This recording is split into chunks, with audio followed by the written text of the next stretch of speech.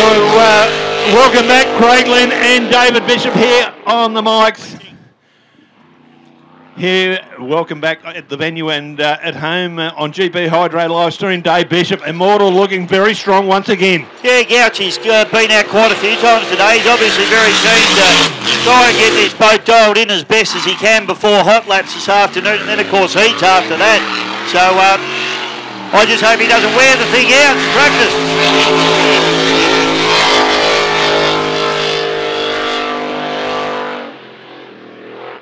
So up into turn number one for the second time there, Linny, and just let's watch its attitude on the exit of this turn number one. Stands it up, looks very good actually, mate. Yellow flag, so one to go now for the Gouts. Runs a pretty level attitude in this boat as opposed to someone like Marlin's that really flies the boat high. Mark just runs it hard down on the water, and there's a reason for that. You know, it's a smaller boat, so he doesn't want to hang it up too high because it'll become unstable, but he's happy with what he's done. Well, he's either happy or unhappy with what he's done, but he's pulled the pin on it.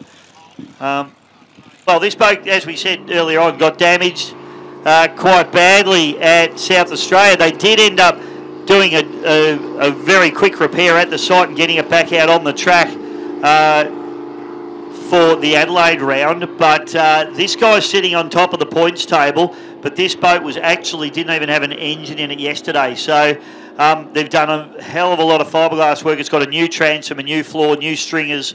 Dave Turner from Connolly Craft Boats has put the boat together. He's done a beautiful job. I went down and had a little bit of a look at it this morning, mate, and it looks fantastic. And then obviously bolting all the engine back in, all the cavitation plate system, the skeg, the whole lot that needed to be put back in the boat, and now they're just going to run it around. I wouldn't expect him to lean on it too hard in this session, but great to see the boat on the water and running around, and what an epic effort from the Avago team to get this boat even back out onto the water, mate. Yeah, certainly is, Bisho, and to think that they went to fix a problem, and when they tried to fix the initial problem, they found all these other problems. Yeah. So thank goodness they did find it, but hell of a big job.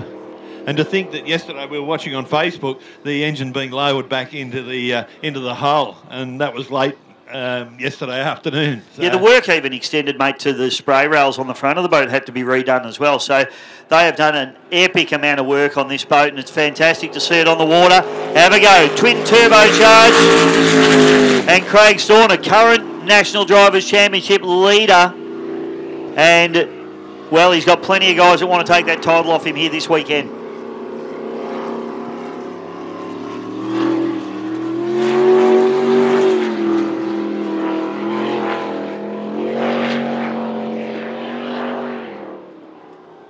It's been a massive effort, as you said, Dave, from Dave Turner there, from Connolly Boats. It was no small job, but well done on all concerned. Yeah, he's starting to lean on it a bit now, so you'll just be getting a feel for the boat. It'd be interesting to know whether it feels any different to when he stepped out of it at Adelaide. Of course, we're running in freshwater here as well, Linny, which is totally different to the Adelaide Speedboat Club where it was salt water. So salt water is a lot denser than freshwater, so the boats tend to sit up a lot more in the salt water. And they also go quicker in salt water because the propellers have got a harder substance to push against. So the boats are actually quicker, and of course they plane better in that more dense condition. So the boat will be different to Adelaide, but no, I'm really wrong. I always thought that, Bisho, with salt water. Yeah. But it comes to an extent to the salinity of the water. It goes, once the salt salinity gets higher, it actually slows the boats back down again. Really? The HRL Unlimiteds in America have dramas that actually go slower in one of the lakes, in one of the bays over there with higher salt content.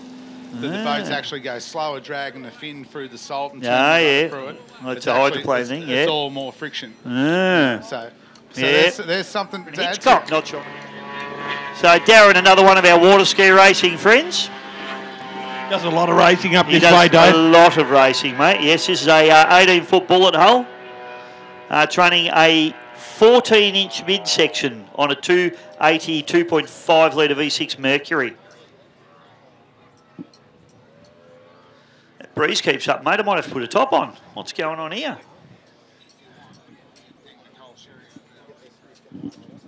Yes, absolutely. How good was lunch, Lenny? Oh, I tell you what, can we go back for seconds? Oh, mate, I'd love to. Nicole Sherry and the crew over there built them for us, so thank you, ladies. Absolutely spectacular. I don't think we need to worry about where we're going. Oh, we've had a bit of a spin out. Yeah, a bit of a dipsy doodle there for Darren Hitchcock. It's not the first boat Darren spun out. Don't worry about that. It's got a lot of trim into it, Lenny. Yeah, nice rooster tail.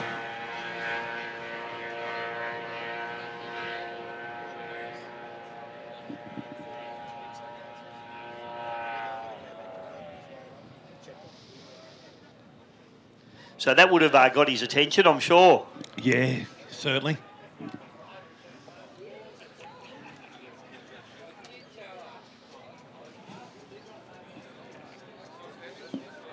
Yeah, so thanks again to Nicole Sherry and co. On behalf of Dave Bishop and Craig Lynn. Sensational lunch, ladies. But Darren Hitchcock just going around the top turn. Of course, we'll announce all our naming rights sponsors a little bit later.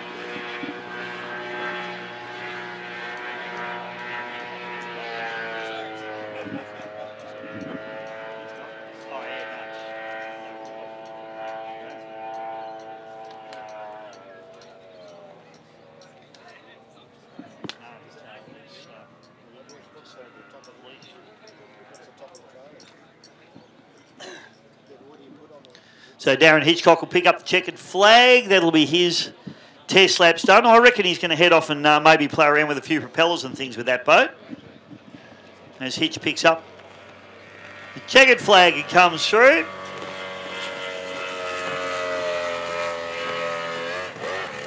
Little 18-foot bullet hull. A boat that's very close to my heart, actually, Linny.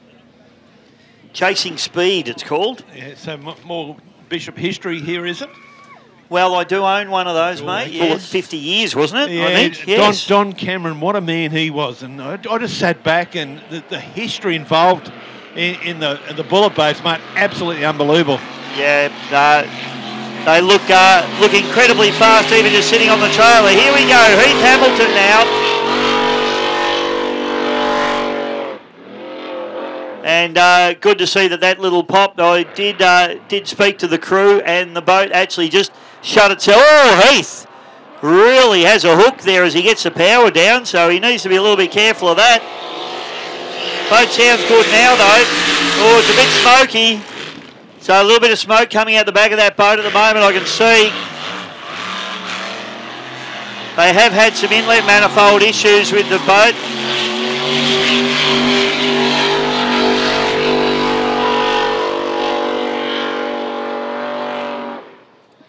Sounding a little bit better under speed here, Dave.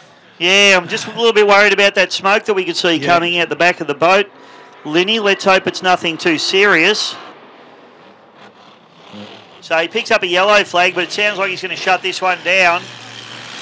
So they have been working pretty hard on this boat. You can see smoke in the front of the engine there, just behind the cockpit. So they've got a bit of a leak there, whatever that happens to be for some reason. Let's hope they can get it sorted out.